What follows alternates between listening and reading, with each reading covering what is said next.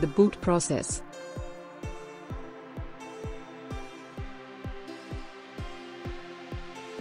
BIOS, a low-level software that initializes our computer's hardware to make sure everything is good to go.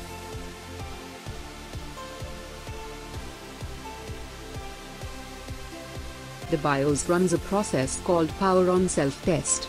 The post performs the series of diagnostic tests to make sure that the computer is in proper working order.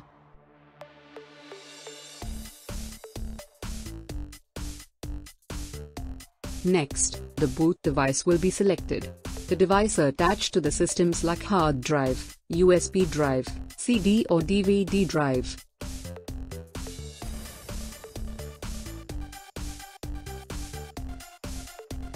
The computer will search for a bootloader. Bootloader is a small program that loads the operating system.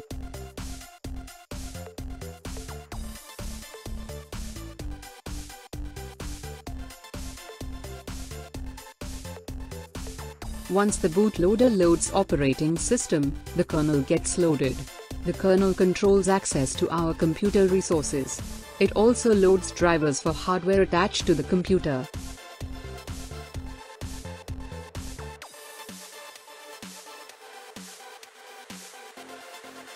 The kernel interaction with the user space and hardware is shown here.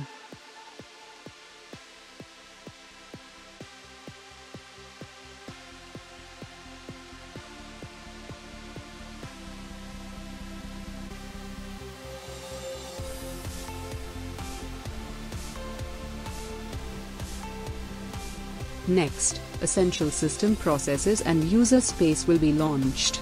Then the login process will allow the user to interact with the computer system.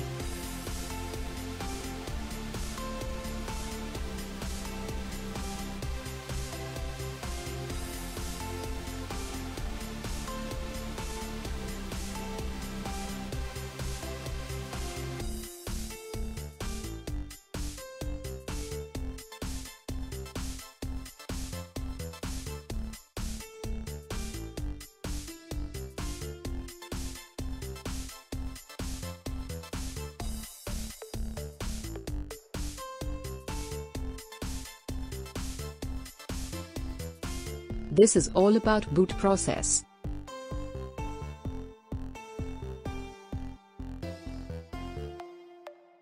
Hope you find this video useful.